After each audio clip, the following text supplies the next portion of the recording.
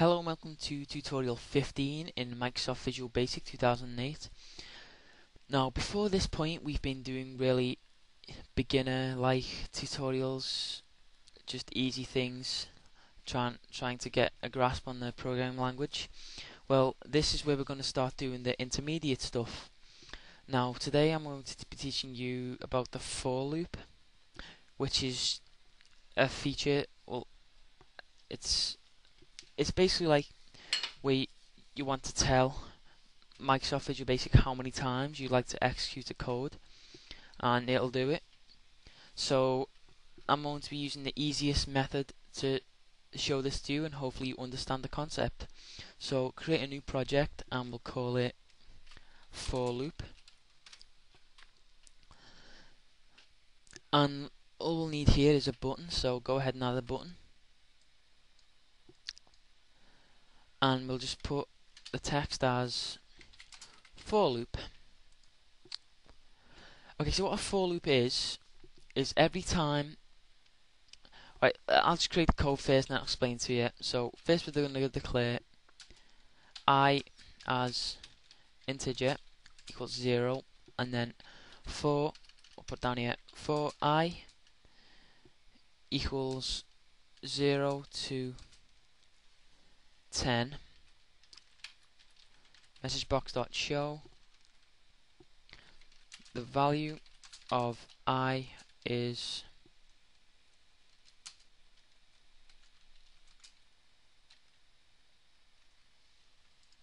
okay. So this might look a bit weird to you right now, but I'm just going to explain it here.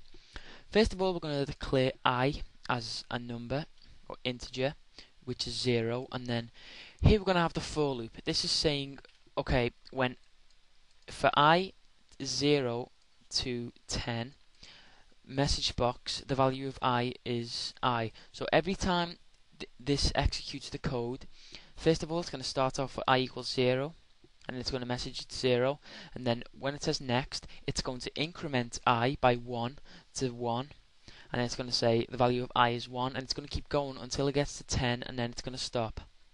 So let's just play that.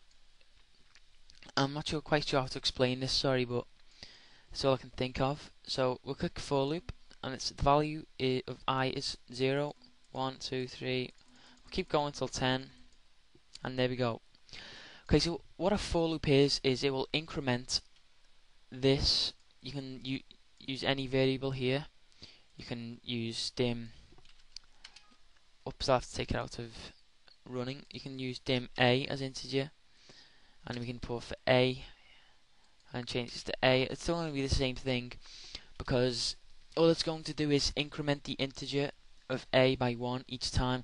So say you want to execute a code that many times, you can just do that. Or if you want something to, I don't know, whatever you want, be creative. This has just been a way to try and help you understand the for loop, and I know it's quite confusing, but if you have any questions about it, if you don't understand it, just if you leave a comment, I'll reply to you as soon as possible. So yeah, also if you have any suggestions about how I create my tutorials, leave a comment, and if you would like me to create a tutorial especially for you, leave a comment. And yes, please rate down here and subscribe up here. Thanks.